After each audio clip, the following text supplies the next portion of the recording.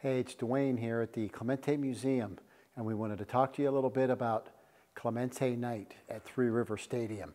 That would be July 24th, 1970. It's shortly after the opening of Three River Stadium. They have Clemente Night. What Roberto does with Clemente Night is he turns the whole thing into a fundraiser, which is something that he always did. Roberto's like, let's take care of Children's Hospital.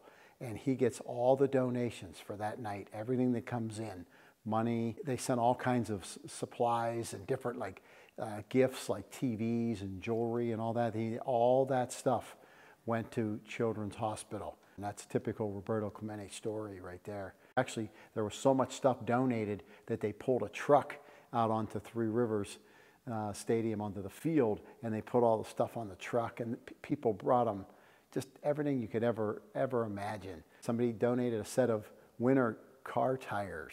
So it was a pretty awesome night. They did a Clemente Night poster. They did a brochure, Clemente Night brochure. The Clemente Night sign that we have, that we got through Hunt Auctions, the family ended up selling it a few years ago, and we acquired that sign, and it's a piece of the museum now. A lot of stuff going on that night. They flew, 250 Puerto Ricans flew in to come see Roberto and be out on the field, because it was pretty big. A lot of festivities going on, a lot of crying, a lot of tears. There's the most beautiful shot of Vera and Roberto hugging. Roberto starts talking, and he starts getting teared up, and Vera gives him this hug, and it's this beautiful image. And that famous shot of Roberto Jr. kissing the poster is actually from that night. A lot of people think that that image is from after his death, and he's sad about him dying, but it's not. It's a poster that they made for Clemente Night, and they had him in the stadium, and Roberto bends down and gives the poster a kiss. Everybody really gravitates towards that one.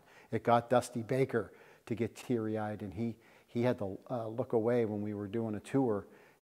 And then we learned a great story from Luis Mayoral, who's a big friend of the Clemente Museum. We have all these photos that Les Banos took on the field, and this woman comes from Puerto Rico, and she's representing the governor, and she brings this trophy. It was like a plaque with a little box, and it had dirt in it with a little bit of straw.